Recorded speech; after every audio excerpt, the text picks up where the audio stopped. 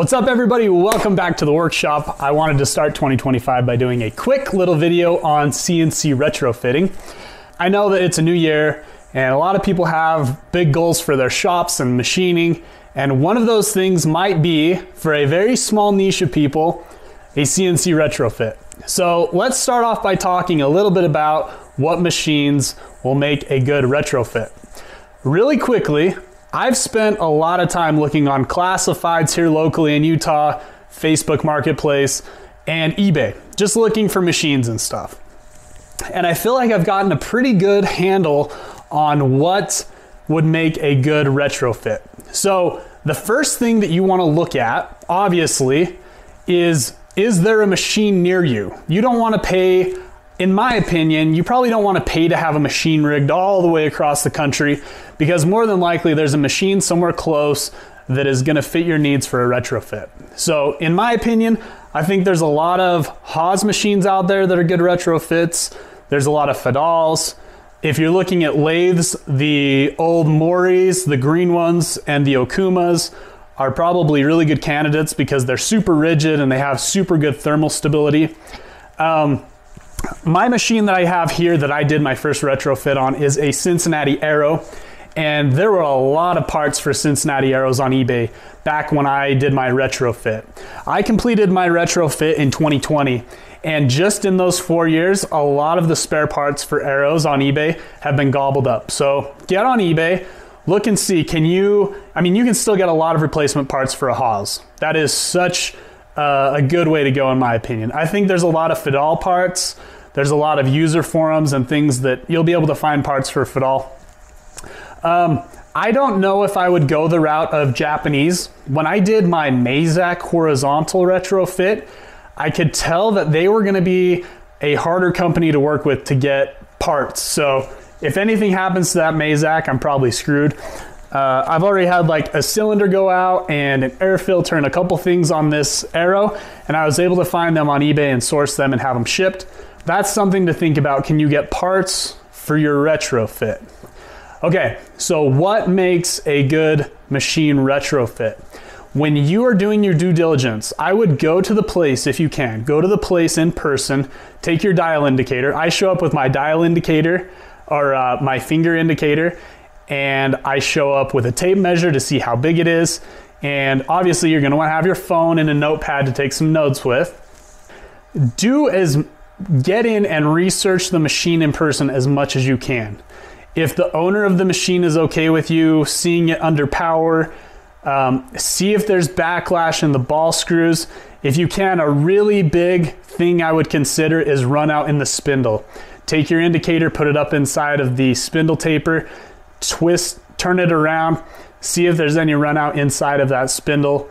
And because you'll be extra money if you have to pull the spindle, send it out to be reground and brought back in. You can deal with a little bit of backlash in the ways, but make sure they're tight. Make sure there's not a lot of slop, in X moving in Y or Y moving in X. If you can, put your hand up on the spindle, see if you can lift it, see if Z has movement in it. My Z has a little bit of, I don't know what you would call it, but kind of sag, it pops. But luckily for me, my Z still cuts really true, and I still get really good 3D profiling. So just something to keep in mind when you are looking at your machine in person. How much should you pay for a potential retrofit? So I got both of these machines for essentially free. I think I paid $1,200 for the Mazak, and then I had to ship it here. So it was like $4 grand for rigging, which I did myself, rent a forklift and all that stuff, which I think if you have experience running heavy machinery, go ahead and rig it yourself. Hire a tow truck or somebody who's licensed to do it. Don't try and haul it on your home trailer. So let's talk about my Arrow retrofit, because I think it's probably the most applicable for most people. You're probably going to be doing a CNC vertical for your retrofit, and I would recommend, I love the Mazak, but I use the crap out of my vertical because I do a lot of job shop stuff. I mean, it's easier to set up, it's easier to take down, and I can just do a ton of different variety of parts on it. If I had a 4th axis on it, it would be such a versatile machine. The Arrow is my moneymaker. It's my bread and butter. It makes money all day long. The cost for a retrofit. You're gonna have the cost of the initial machine. I think you can find a good retrofit Cat 40 machine. I would look for the $1,000 to $4,000 price range if you can't get it for free. I think if you're spending like 10 grand on a machine that you're gonna retrofit, that's too much money. I mean, you can buy a new Haas tool room mill for like, you know, 50, or one of the new drill tap Haases for like 50. You don't want to spend that kind of money on a retrofit. So I would say 1 to maybe 5,000 on the machine to get it, maybe $2,000 for rigging, and then plan on 10 to 15,000 for all the electronics, drives, things that you're gonna need for the retrofit. Okay, what things are you gonna need for your CNC retrofit? You're gonna need the components for kind of the brain, you know, the controller. For me, all I can speak to is Centroid, and I cannot say enough good things about Centroid. I love my Centroid retrofits. So you're gonna be looking at about probably $2,000 for the board. You're gonna have to pay for software, which will be, you know, maybe $7,000 to $1,000. The MPG, a probe if you want it, you're looking at maybe another $1,500 there. And then don't forget about all of the things that you'll need when you do your retrofits. So you're gonna need a bunch of wire. You're gonna need contactors. You're gonna need snubbers and things like that. You'll need wire guides. There's a lot of things if you wanna make it nice that you're not gonna be thinking about. So figure in a little bit of extra cost. I think you can probably do a really nice Cat 40 retrofit for $15,000 to $20,000. How long will a retrofit realistically take you to complete? So I had no real knowledge of all of the wiring and schematics and everything that goes into a retrofit. So you've got to digest pretty much all of this. You've got to know the controller, you've got to program your drives, you've got to run all of the wires, solder them. It is not a small undertaking to do a retrofit your first time. I think you should realistically plan on 6 months to a year to have your retrofit up and running, especially if you're doing it on nights and weekends.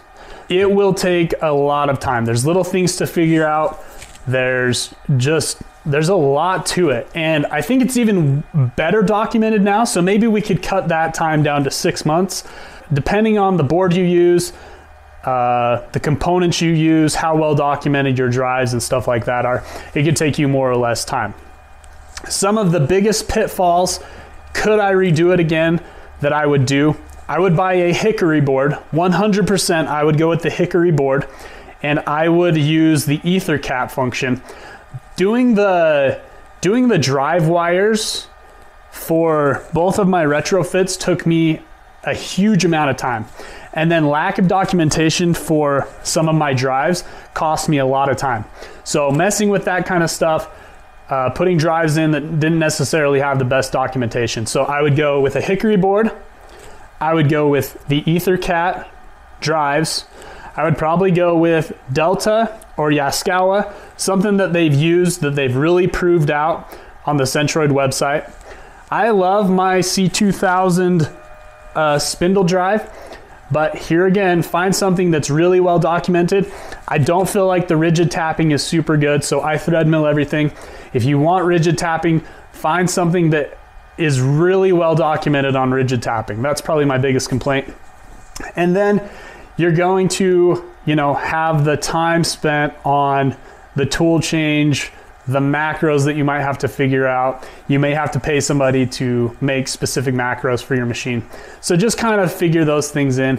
All right, last thing, can you make money with a CNC retrofit? I am gonna have to say yes, because that's all I have. But this machine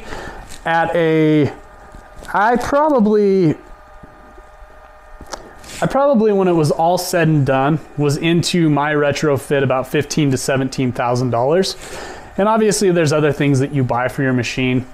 Probe, tooling, you've got your vices, and then carbide, coolant.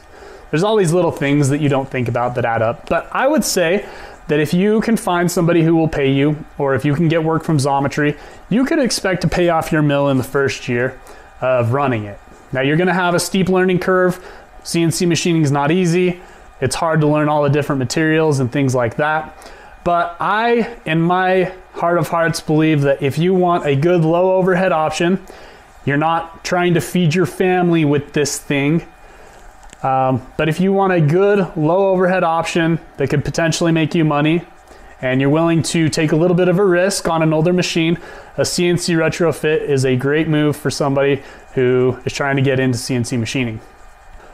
What I would not do is take out a loan and mortgage your house or something and bet it on a CNC retrofit. If you're going to go the route of starting a business and it's going to be your sole source of income, go get a Haas. You cannot beat Haas financing, 84 months. There's just, I honestly, if I could redo it again, I would have looked harder at Haas. I mean, the financing options are better. They have cheaper, good Cat 30, or BT 30, Cat 40 options for an entry level machine. And Haas is a great way to go. So many people build their businesses, and like a Haas vertical machine is gonna make you a ton of money. So look at that, look at a Tormach, look at the new Siles. An X5 in your garage will make you a ton of money. You could pay that off, you know, it's 30 grand. So do your due diligence. If you can get a machine for free like I did, I would say go for it. Rig that sucker wherever you can put it. Be very careful with your electricity. You're gonna need 3-phase for a lot of these things. You're dealing with high amperage, you know, 30 to 50 amps on something this size. So be very careful. Always lock your machine out, but have fun and check out Centroid. I think they make great tools for people looking to do CNC retrofits. And if you're starting a retrofit and you want any advice or anything, go ahead and leave a comment or contact me directly and let's chat. Hope you're having a great year, and I will see you next time. Take care.